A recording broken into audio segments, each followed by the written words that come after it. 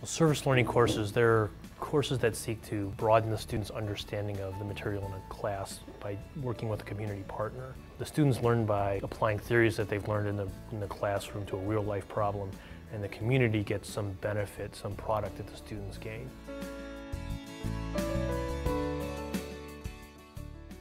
This class is looking at the environmental impacts of dam removal. So there was a dam removed a few years ago from the 8 Mile River, and they're looking to see what environmental impacts that might have on the stream ecology, on the environment after the dam was removed. We broke into groups and we drove down to Salem, Connecticut. Some people went to Witch Pond Annex, a pond upstream from the pond that I worked at. My group went to Zemco Pond. So we went out there and we hauled what are called peat cores. So long metal shafts with blades essentially on either side that you just stick into the marsh and twist them around and pull them back out, and you have a record of the marsh over time. When we were out in the field, it was good to see how to actually take these different types of cores, using different equipment, learning how to gauge, like, if you can walk on the ice, in order to take an ice core from a pond.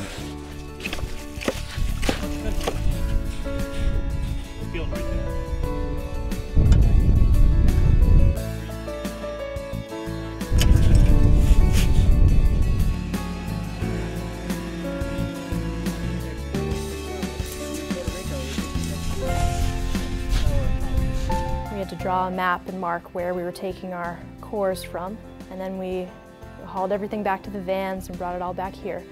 And then, so we'd lay out the cores on the table and we'd take out samples for every 5 centimeters or so through the depth of the core. The students are looking at the sediments behind where the dam was, and they're looking mainly at two things. One, is there a release of nutrients or metals? Then the other aspect is, can we use those sediments as an archive?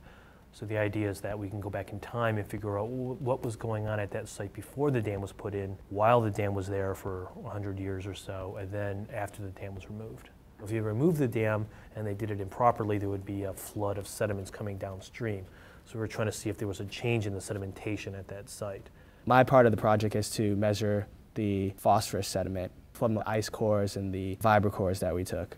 We are trying to find out how much biogenic silica is in it, trying to see if there's still the same level of silica as another part of the river where there wasn't a dam.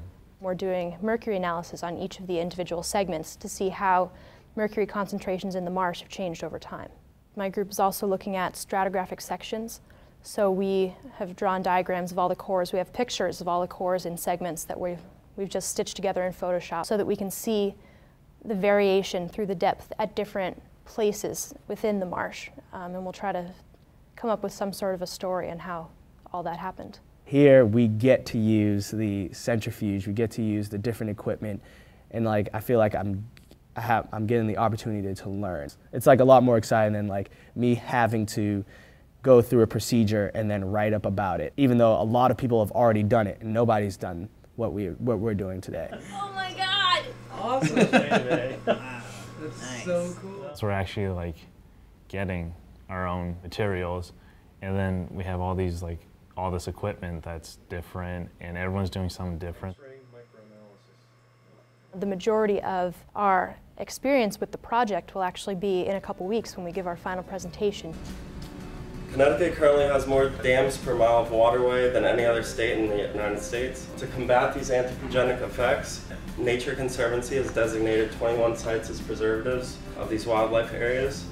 The Zemco Dam that we studied in particular is a privately owned structure recently purchased by the Nature Conservancy. Now that the dam is gone, studies like ours focus on the geologic changes that in turn affect flora and fauna ecosystems and help provide a better understanding of river recovery after dam removal, guiding future restoration projects around the Northeast and the entire world. For our study, to study the sediment of the area, we took peat cores, and from these cores we were able to analyze the mercury and lead concentrations. Phosphorus is an essential element in biological activity, such as sustaining the life of plants and terrestrial species. Its relative concentrations can tell us the source of organic matter that would have metabolized the phosphorus, and understanding of this element in samples allows us to determine environmental conditions in the water, such as oxidation reduction state of the water, biota identity, and trophic state. In the last Peak Core, we see something more interesting sort of happening, where in the far past there was a much higher ratio of carbon to phosphorus, and then somewhere around this time period there was something that caused a rapid decrease.